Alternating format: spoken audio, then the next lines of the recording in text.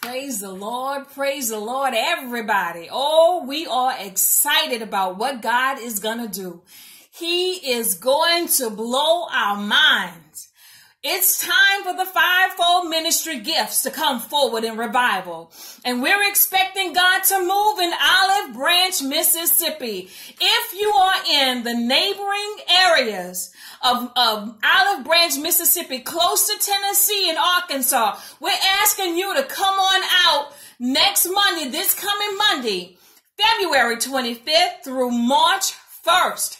Hallelujah. We will be at the Trinity Life Cathedral Church with Bishop McCarthy Davis. And we're having Apostle Ken Tony with the Dwelling Place International Church.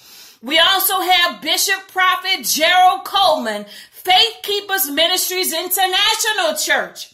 We also have Pastor Evangelist Barbara Farmers Talbot with the Trinity Life Cathedral Church. We have Pastor Stephen Brown with the Light of Glory International Church. Hallelujah. And finally, closing out, we have Pastor David Foster with the City of Faith Church. And I will be praying intercessory prayer each night. Hallelujah. We are believing God for healing and miracles and deliverance. We're asking you to come on out because the Holy Spirit will show up. We have angels that we already dispatching. I already like to surround myself with angels. And I tell you, God moves in a mighty, mighty way. Not because of symbolic angels, because of the real angels that we dispatch. I tell you, Holy Ghost will show up. He's going to show out. I'm expecting you to meet me there because I will be there. We all will be there. The fivefold ministry gifts will be there. The Holy Spirit gave me this and I want to share it with you. John the Baptist had called out for repentance of everyone, proclaiming that the kingdom of heaven is at hand. The Holy Spirit showed me something. He said, now Jesus proclaimed the kingdom of God is at hand. And the reason that John the Baptist said the kingdom of heaven is at hand, because that included God and Jesus. But see, when Jesus came, he came proclaiming the kingdom of God because he didn't want any attention on him. He wanted all the attention on God. So we're proclaiming the kingdom of God is going to come because we're not putting any focus on us. It's all about him.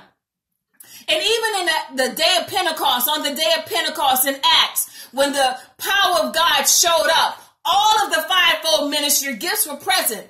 Out of all the disciples, all of the fivefold ministry gifts were there. There were apostles, prophets, evangelists, pastors, and teachers.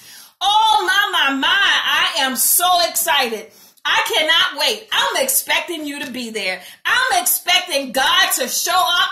We're already dispatching the angels. We're already evangelizing. We're already expecting God to show up and to show out. You have a miracle that you're in need of? Come on out.